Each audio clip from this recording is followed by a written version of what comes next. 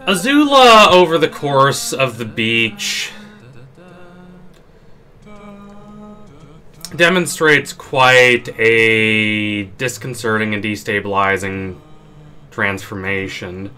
She does not turn into a different person, necessarily, but she attempts to gather a degree of understanding by distancing herself from her persona, from the person she believes she is and that others believe her to be.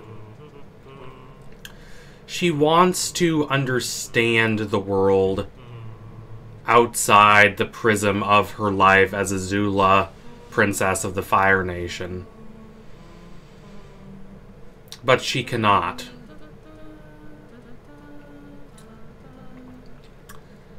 When she attempts to interact with people outside of her position, outside of this series of set roles where she is the dominant, imperious one, casting fear into the minds of others, she cannot operate in that kind of environment. She looks absurd, and she knows it. The only time she can gain any kind of appreciation or acceptance is when she lies and manipulates, which is emphatically what she is trying not to do in this instance. The greatest example of this is when she's with the boy she has a crush on, Chan, and she only attracts him and receives his positive attention when she pretends to be someone she is not. When she reveals who she actually is, not in terms of being Azula, but in terms of just allowing her actual personality to flow to the surface and break through the facade she's been projecting, it terrifies him. And we laugh as the audience because we understand his terror. She is, in fact, quite terrifying. But at the same time, the show also invites us to sympathize with that look of unease that Azula allows herself to display right after he leaves. She feels a deep sense of discomfort in herself that she is not used to. She has tried to offer herself up to the world outside of her official position, outside of her status, her power, her authority, and she has been rejected. Arguably, something similar happens at the very end of the episode. Azula presents as being completely unaffected by the deep emotional revelations provided by Zuko, but also by Mai and Ty Lee. But in truth, her being on the outside and not fully relating to these revelations gives her this deep sense of anxiety. And she lets slip what she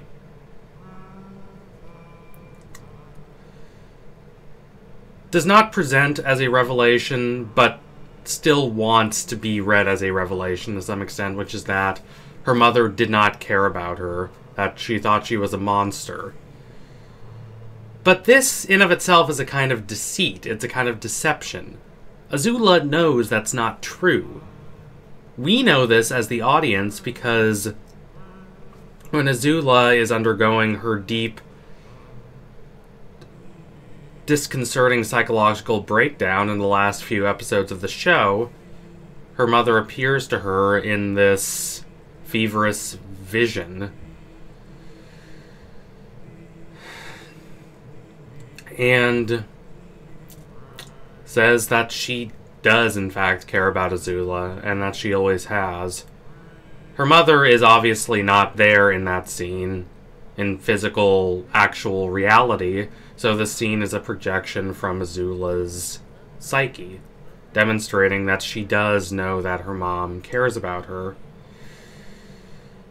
which is a fact that she has difficulty processing for a number of reasons, the foremost of which being that it undermines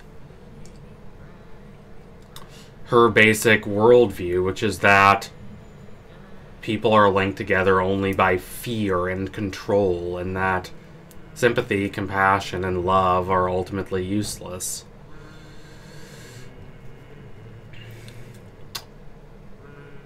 But in that last scene, Azula is actually doing what she chastises the others for doing. That is, constructing a sob story to gain people's sympathy. The others are not, for the record. They are telling the truth, and they are quite earnest about it. But Azula is not. Certainly, some parts of that revelation are true. She says that her mother loved Zuko more than she loved her.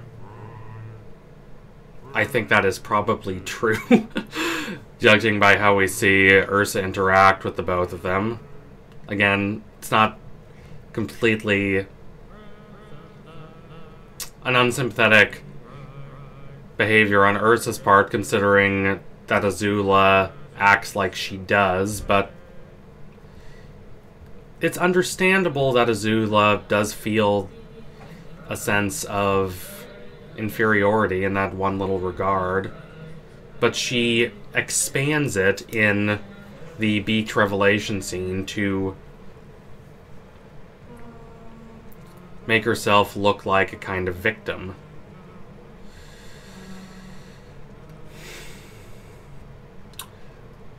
Again, Azula desperately wants to be accepted, not simply for her power, not simply for her ability to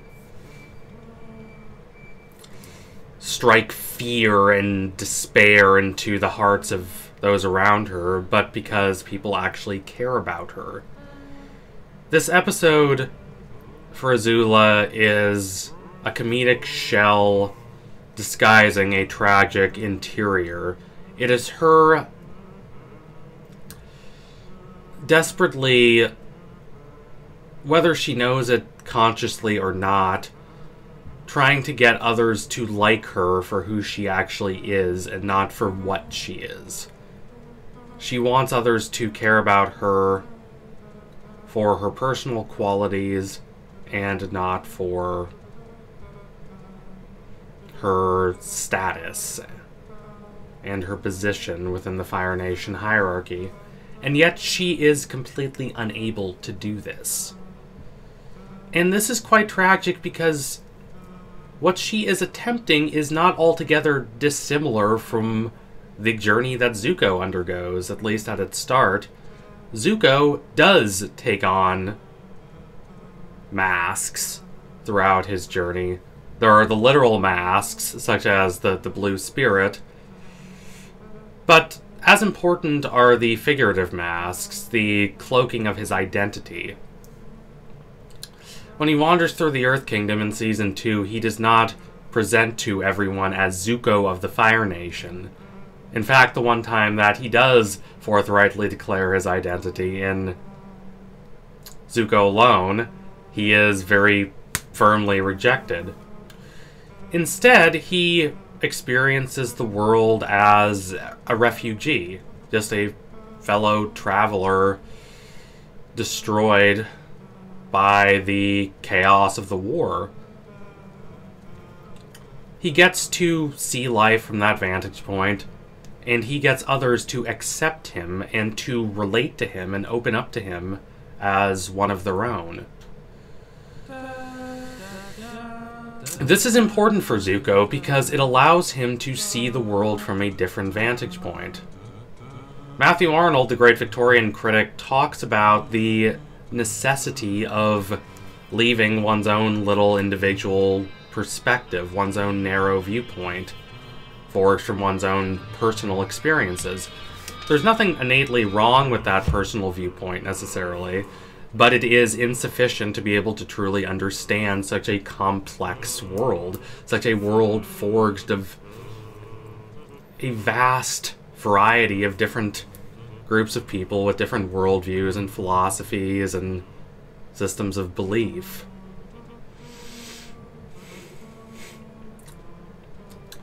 So, Arnold says, in a world that has broken down, that has lost a sense of coherence and continuity,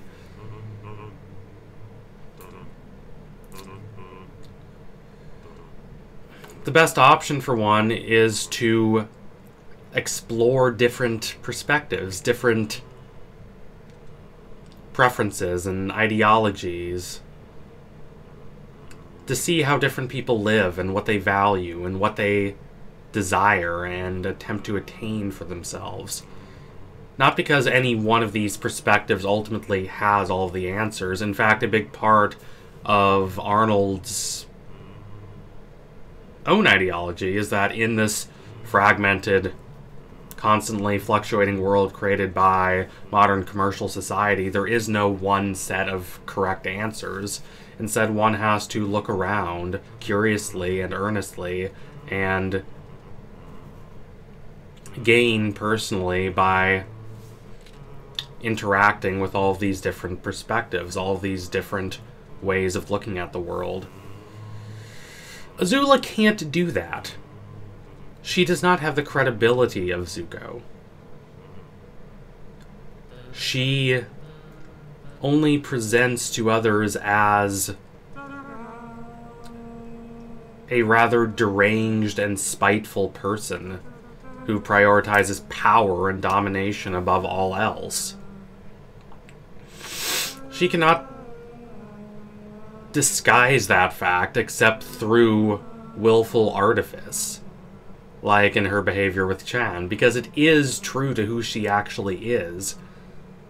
But it's a tragedy that she does see the world like that, because it is so restrictive and so completely deracinated from how other people live their lives that it prevents her from being able to step outside of the Azula persona, step outside of this position that she has, and to see the world as an ordinary Fire Nation citizen would see it. Now, obviously, Azula is not particularly ambitious in her attempt to step outside her own experiences and her own perspective. She admits that she does love it when people worship her, and even the quote-unquote real world for her is just this party that is comprised of the sons and daughters, it seems, of the Fire Nation elite. It's not going out into the war-torn little villages of the Earth Kingdom and hearing people's stories like Zuko does. But it's a start nonetheless. It could have been the first step to something else, to a greater reconsideration of her beliefs and her attitudes. It could have been the first step to her realizing that her priorities are a bit rigid and a bit absolutist. But she can't do that because she can't operate in that normal space. She can't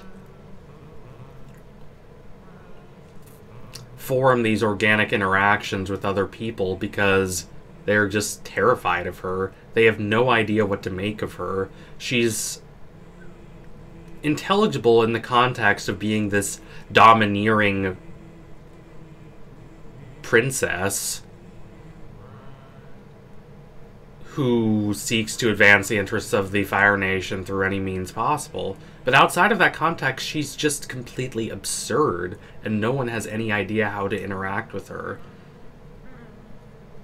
They tactfully get as far away from her as they can, just like most people would when faced with a personality like Azula's. That is both completely understandable and rather tragic for Azula. It's an episode where she for once, at least attempts to form connections with others and to look outside her own ideology, and she fails. So thank you all for watching. If you liked what you saw today, don't forget to like, comment, and subscribe. Donate to my Patreon if you can, and you want to see more videos like this one before anyone else. Keep watching Avatar. I'm very excited for that new Netflix live-action show that's coming out. That's going to be great. Take care. Adios, comrades.